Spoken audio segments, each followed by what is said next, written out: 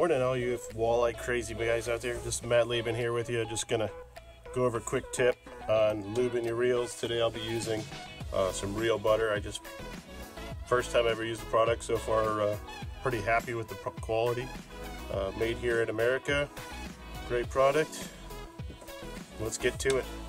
Alright, so when you go to re-grease your reel, which you should do every spring, you got 4 screws you pull off. When you remove this cover, be careful, there's a couple pieces that may fall out. Just keep an eye on them.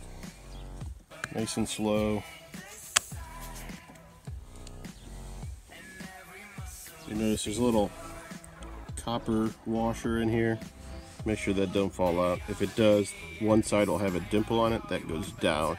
You want to grease in these little bit, grease the gears around here a little bit, the gears around here. You can pull the spool out, get the rod end on the other side. And just be mindful when you go to do it, the line will twist around. Make sure you keep that taut. And then underneath your traveler here, lube that bearing there as well. Alright, we got it all lubed up, just got to put it back together. Remember, see, I kind of got the line hold here. You want to keep it taut, keep your finger on it, even as you put it back in through the reel hole there, to make sure it doesn't get wrapped around or pinched on the inside for you. Alright, now we got it installed. When you go to put the outer cover on, you may need to turn the reel a little bit in order to get the gears lined up again. Make sure you lube this sprocket here as well.